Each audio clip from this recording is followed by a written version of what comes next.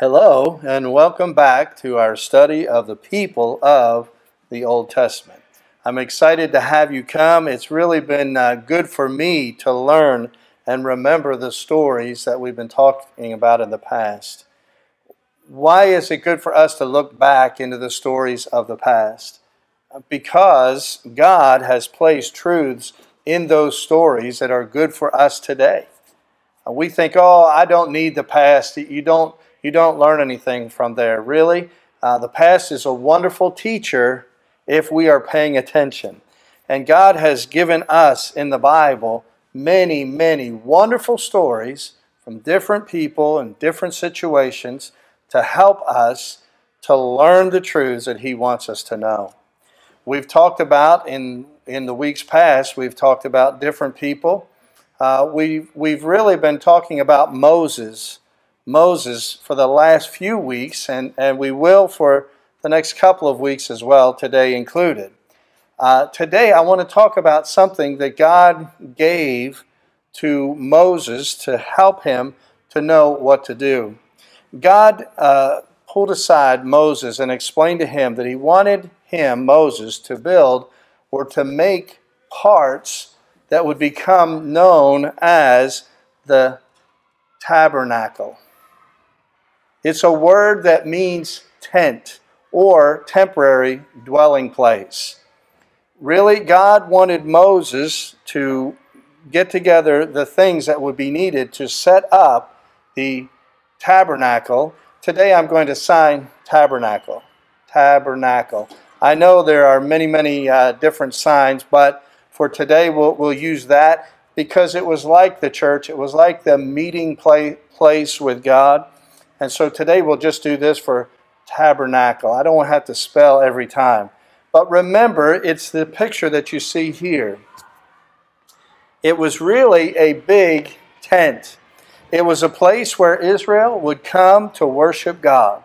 The priests of the Old Testament would do different things in this tabernacle to help them to remember they were following God. And so we want to talk about the tabernacle today, and we'll discuss some of the different parts of the tabernacle. Next week, we're going to talk about how we can see Jesus Christ in the tabernacle. But for today, we want to study and really focus on the tent itself and how it was made and the different things that were made. Now, I will tell you from the start, we will not do a complete study of the tabernacle. For example, we are not going to talk about the different skins that made up the tent, the overhanging parts. We'll not talk about the posts that went around the courtyard. There are many details in the Old Testament book of Exodus that you can study for yourself. We don't have time enough to study all of the parts of the tabernacle.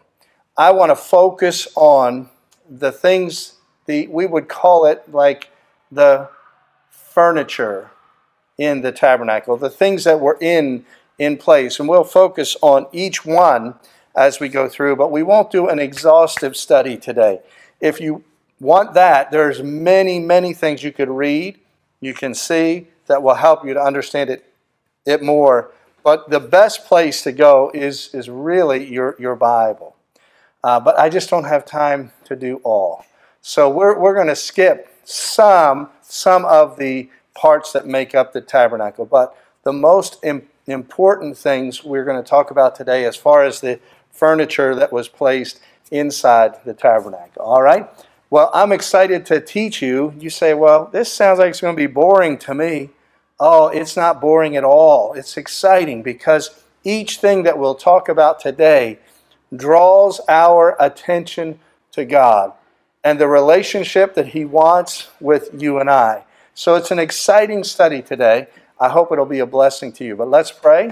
We're going to ask God to help us to understand everything He wants us to know from this tent, this temporary dwelling place for God here on the earth. Let's pray. Heavenly Father, we pause right here today to ask you to help us. We need your help as we study the Word of God every time. Every time we open the Bible, we need the Holy Spirit of God to guide us into all the truths that are here. Especially, I think, when we come to the Old Testament and some of these specific things that you talked about here in the Old Testament, we need your help. We many times don't understand what it was like to live back then and to live in tents and to move and move and move and move. So we pray that you would help us to understand that time back there, but also help us to understand the truths that you have placed in our Bibles for us today. And I believe that each part, each piece of the furniture that is in the tabernacle is important for us to study, to understand the depth of why you used these things. Help us to see it this week and next week as well, we pray in Jesus' name. Amen. Amen. All right. Well, we're going to begin. I want to talk first the tabernacle, or the tent, the temporary dwelling place. Temporary dwelling place of who? Well, that's what I want to talk about next. God used a pillar of fire and a pillar of cloud to lead the Israelites out of Egypt and into the land we call the Promised Land. God used these pillars, and here you can see the fire. At night, it would become fire. During the day, it was not fire, it would be a cloud, a pillar of cloud. That pillar of fire and cloud represented the glory of God. Now understand, we cannot see God here in our sin and live.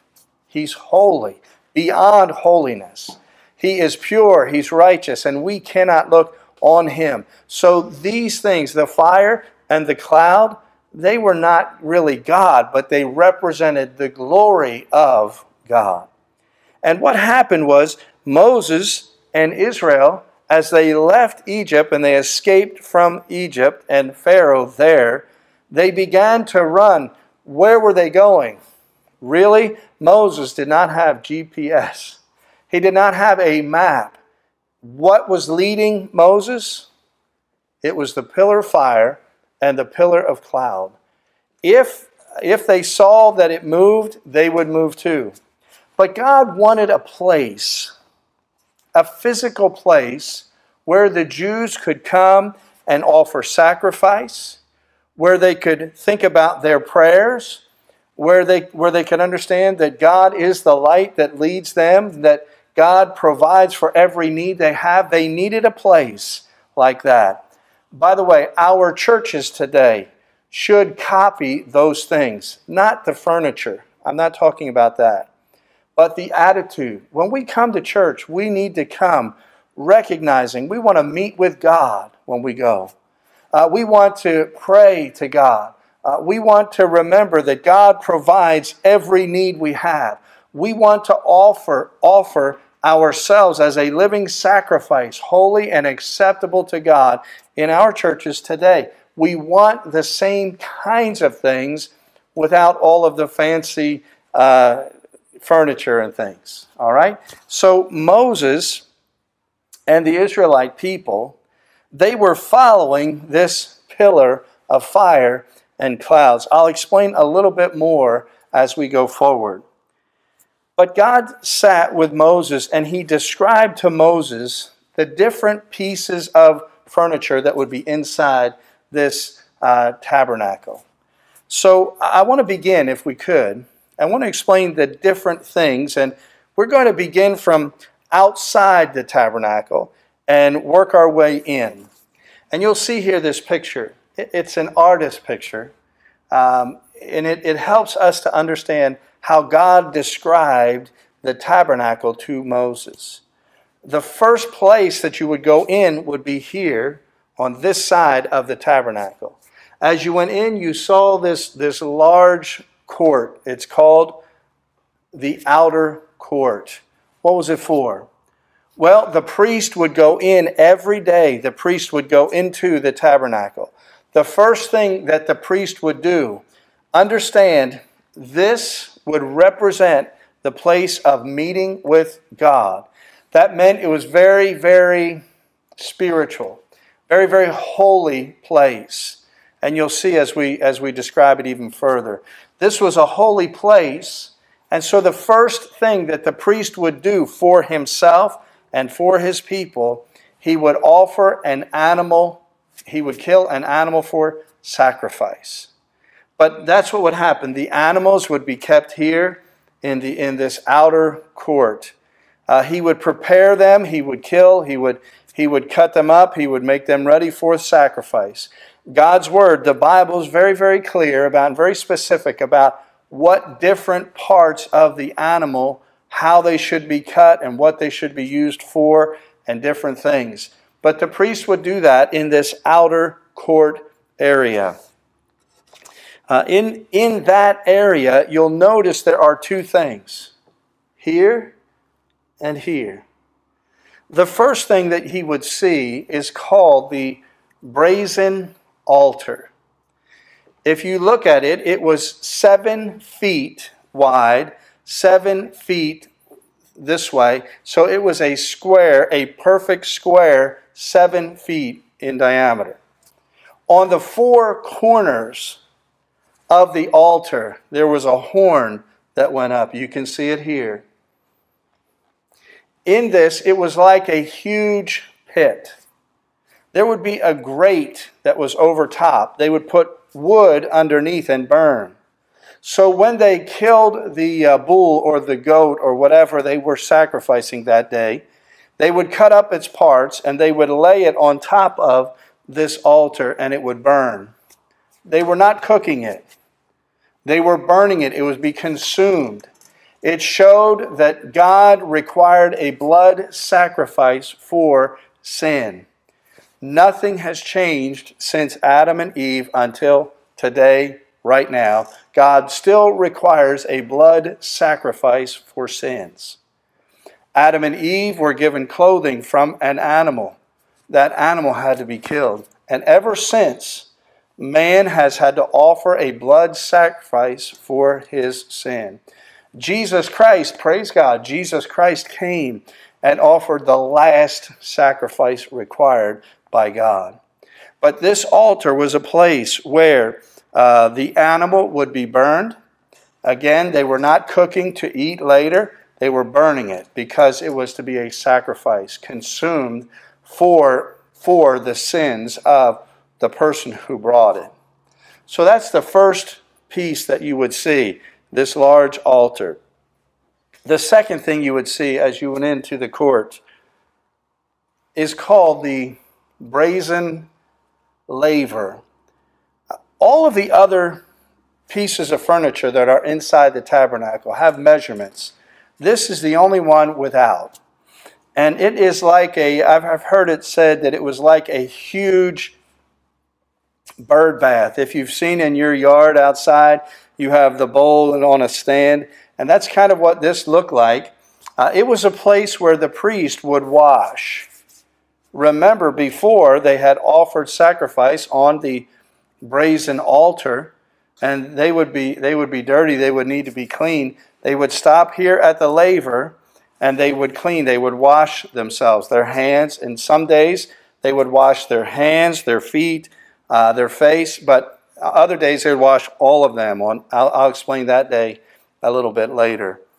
But this laver was for the purpose of making themselves clean to be able and ready to go into the tabernacle itself. Both the altar and the laver are outside the tabernacle in that outer court area. There's one other thing about the laver that I wanted to tell you.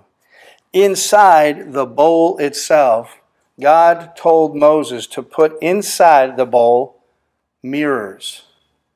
So when the priest would get over top of the laver to wash, he could see himself in the bowl itself. You see, God wanted him to become clean. He wanted him to have clean hands. He wanted him to be ready to go into the tabernacle and to do the things inside of there.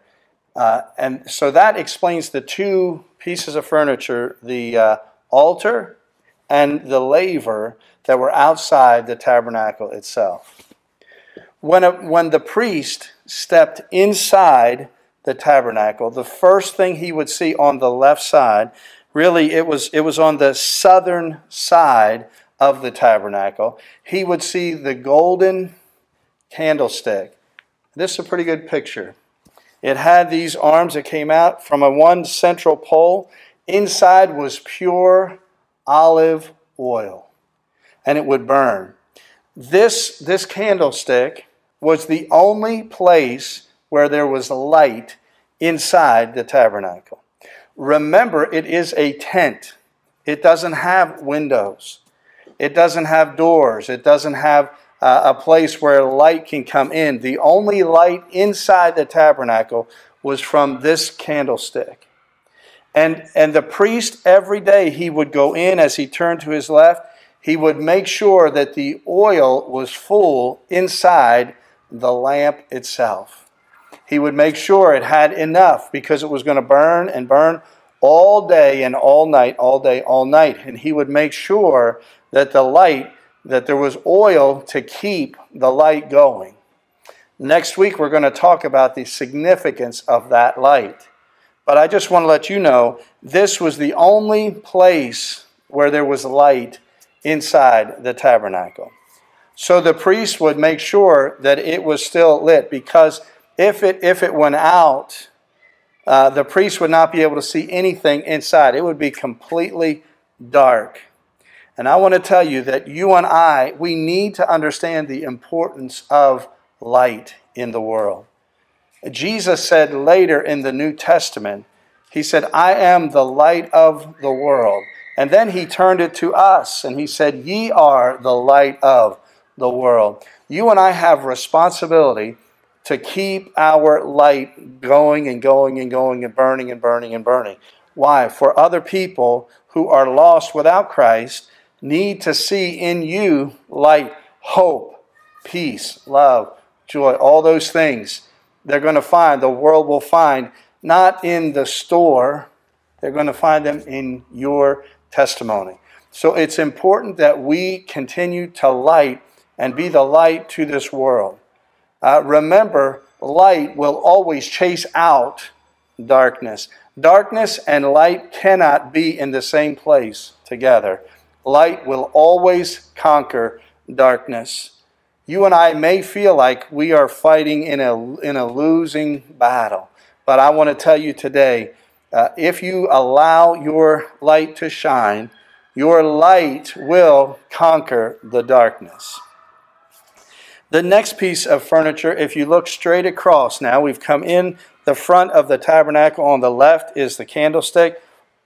On the right is called the table of showbread there. On that table, you would see 12 cakes of bread. They represented, for the Jews, God's provision for them for 40 years wandering in the desert. God provided for them food every day. Do you remember the name of the food God provided for them for 40 years? Do you remember the name? Right. Manna. Manna itself, the word manna, it means, what is it? You remember God began to provide for them manna every day from the time that they left Egypt until the time they arrived in the promised land. God provided and provided and provided.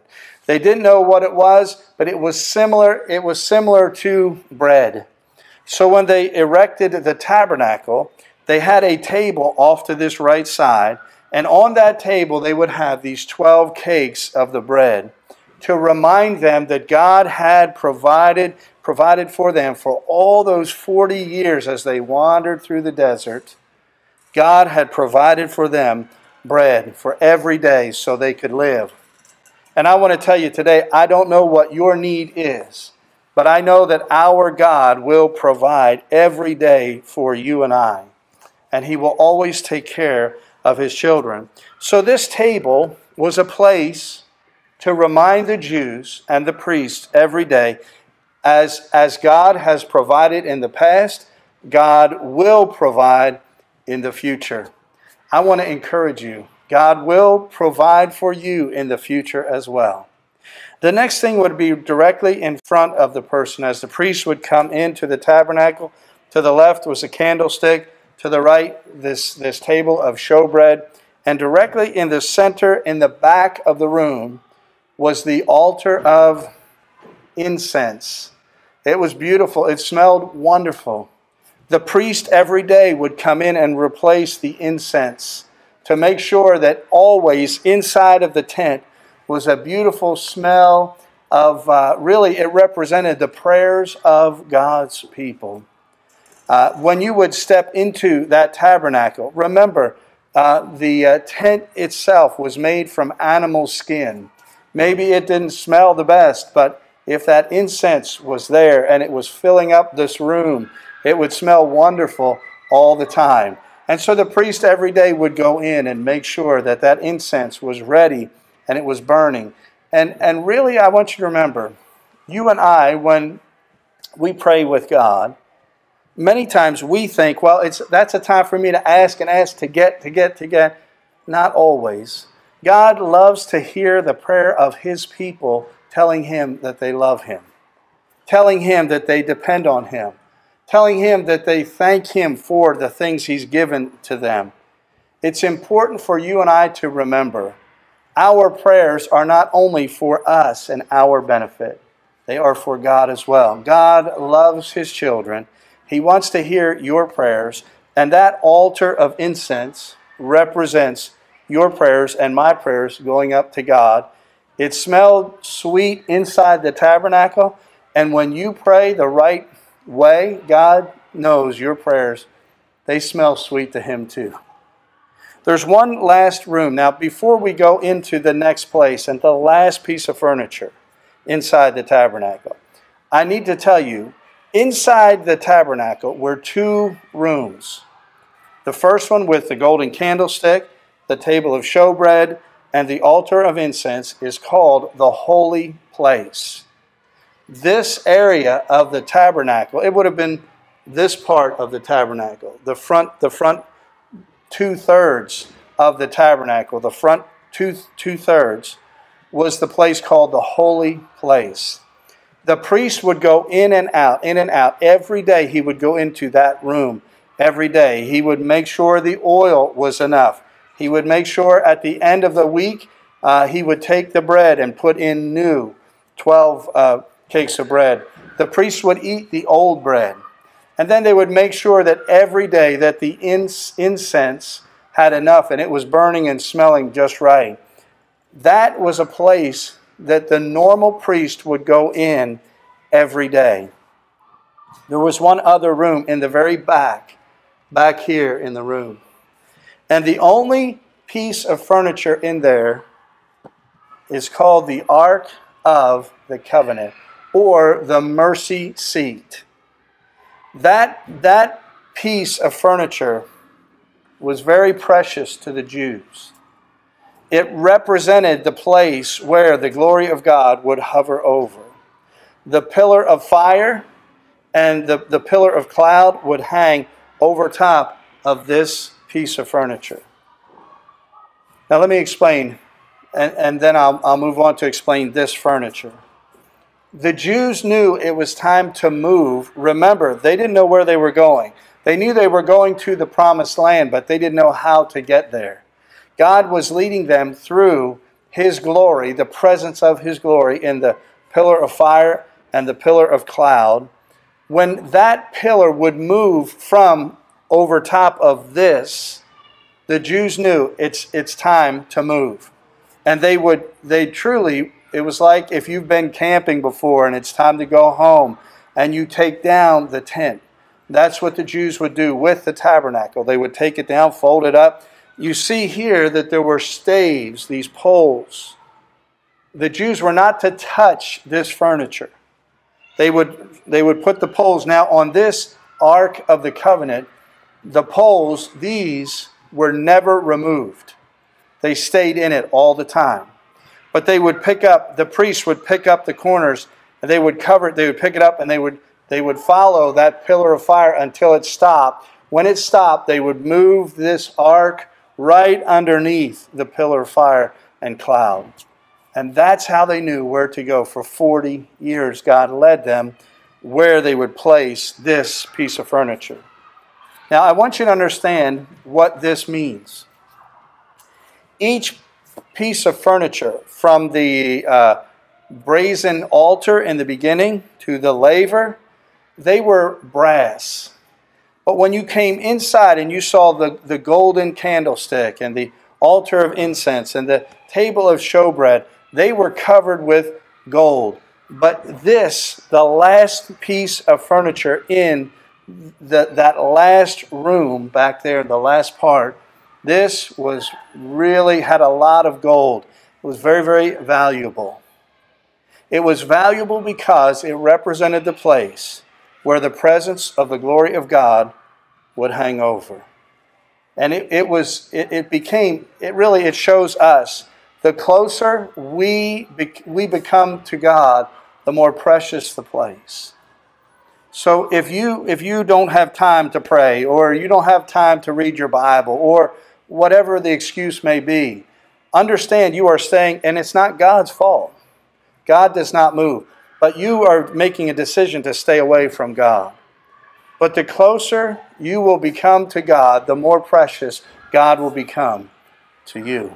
I want to encourage you today to think about this picture of the tabernacle as you think about your relationship with God. Now, let me say this. You'll see two forms on the top. We don't know exactly what they look like, but they were supposed to represent angels. And they looked at each other, just like this picture is. Inside of the ark, inside of here, there were three things. Number one were the 10 commandments on the stone.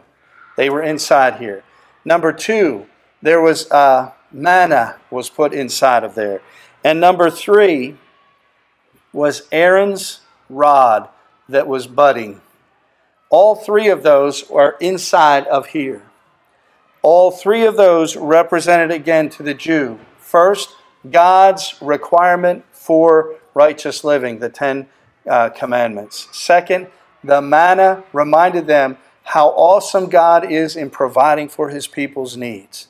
And third, they were reminded when they saw Aaron's rod that budded of the power of God over nature and everything else. So these three were inside the ark. This was the place where God's Spirit, God's glory, dwelt over top of this piece of furniture. Now, the room that this was in was the last third of the tabernacle.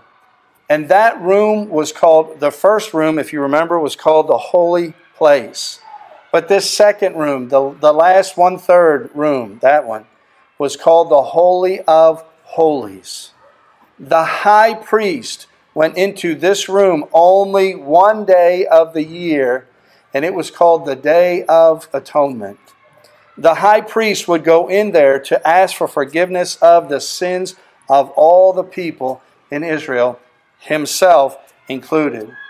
The high priest would be very, very nervous on that day, because if he stepped inside of that room with sin, his life would be over. He would die. You understand that God is holy. God is pure. God wants us to approach Him in holiness and purity. We need our sins forgiven, just like the priest was going to ask for forgiveness for the sins of his people. Now he, the high priest, he only did it one day of the year. But you and I have opportunity to do it many, many times, often, every day of the year. Praise God for Jesus Christ. Jesus Christ provided that for us. Now, in between the holy place room and the Holy of Holies room, there was a veil or a curtain that hung from the top all the way to the bottom. It was 6 inches thick in measurement. It was interwoven, and it separated the two rooms. because that Holy of Holies was a very, very, very sacred place. Now, just to review very quickly, this tabernacle, you'll see in this picture, I hope you can see, all around the tabernacle would be the tents of the Jews. They would set up the tabernacle first in the center, and then their tents would be set up around every tent facing toward the tabernacle. They wanted to remember the glory of God. They wanted to stay focused on God and His leadership. When the pillar of fire moved, they didn't need the priest to tell them. All the people could see it move, and they knew it was time. I want to tell you as we close today, there are great, great truths to be learned from this tabernacle. Yes, it's an old tent, but God can teach us even through an old tent. And I want to tell you, next week we're going to talk about how this and each of those pieces of furniture is a picture of Jesus Christ. We'll do that next week. I hope you'll come back. I hope you'll make it an emphasis in your life to come and to sit with me and to study again, because it really opened my eyes. The first time that I was studying and learned what I will teach you next week, it inspired my heart and my soul. I will tell you today, this tabernacle is a picture of what Jesus Christ wants to do for you and for me. Yes, it's an old picture, but it's still a good picture. So I want you to think about that. Next week we will talk about Jesus in the tabernacle. And I hope you'll come back. Let's pray as we close. Heavenly Father, thank you for the time today. Thank you for this old picture of a wonderful truth that you desire a relationship with us. I pray that you would help us to stay close to you so we can see you and hear your voice and know your thoughts and your ways. Help us to focus on you today and not on the things that are around us. We thank you for this Bible. Help us to study it more and more every day. We pray in Jesus' name. Amen. Amen. All right, I will see you next week.